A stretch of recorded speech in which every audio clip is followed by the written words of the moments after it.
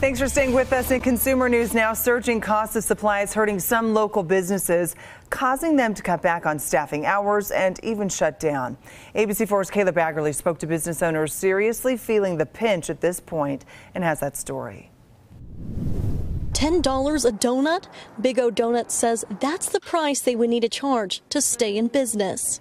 The math just doesn't add up. Everything is going up in price, ingredients, and labor. They started sharing their plant-based donuts with the community in 2015, but now say cost of supplies like cooking oil just keep going up, forcing them to close their doors.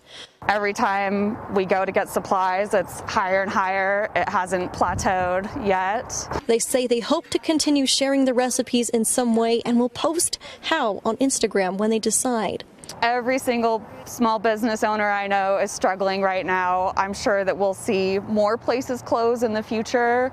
Another bakery, Brownies, says closing is not an easy decision, but it's one that had to be made with staffing issues and inflation. So our flour used to be about $7 a bag. Now it's over 20. Sugar was about 15. It's 30 to 40 a bag now. Their owner, Holly Corman, says not only did they love sharing their brownies with the community, but also having the chance to host events and donate to fundraisers. I think that this has given me the opportunity to reach out and help people a lot more than I ever would have if I hadn't done this. Brownies' last day is tomorrow. Corman says they will be open until they sell out.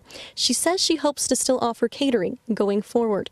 Big O Doughnuts' last day is set to be January 15th. Reporting from Salt Lake City, Kayla Baggerly, ABC4 News.